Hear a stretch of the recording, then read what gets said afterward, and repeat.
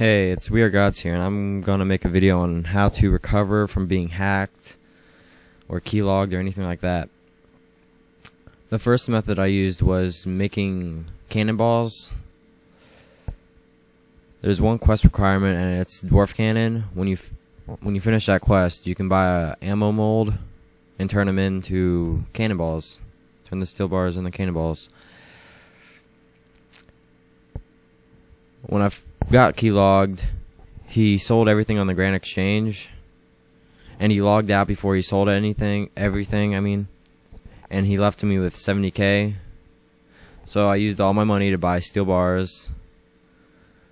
Then I bought a ammo mold, which is like 10 GP, and then I made cannonballs. The first place I would use is the bank over here in the furnace. They're really close because making cannonballs takes a long time. About a minute and a half for inventory, I guess. The place I use is Nazarot because I didn't do the thing for that for Edgeville. Alright, let's just check on how much steel bars cost and how much cannonballs cost. Alright, one steel bar costs about 720 GP. And one cannonball, 4 cannonballs,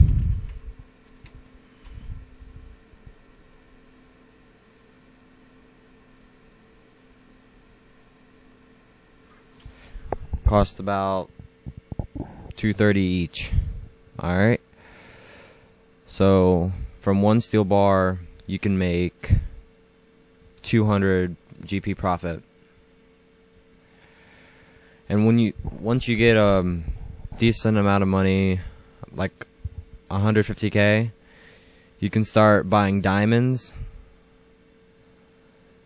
cut diamonds, and then taking your chisel and turning them to diamond tips,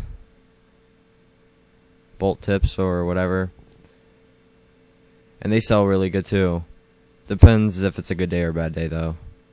Yesterday was a good day. I made a lot of money.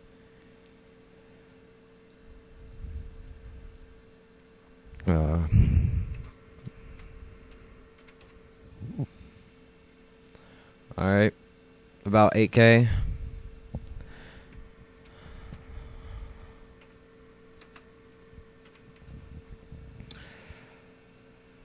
Bolt tips, and you make 12 out of one diamond,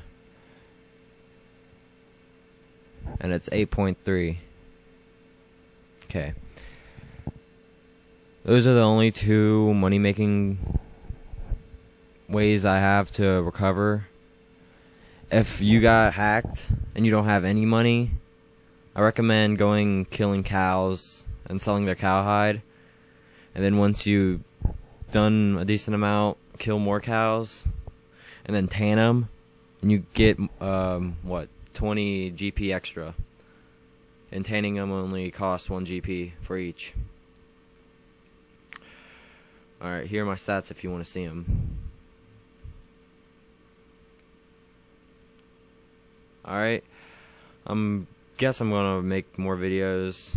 Just comment, rate, subscribe, tell me what you want the next video to be, and I'll see what I can do. Alright guys, peace.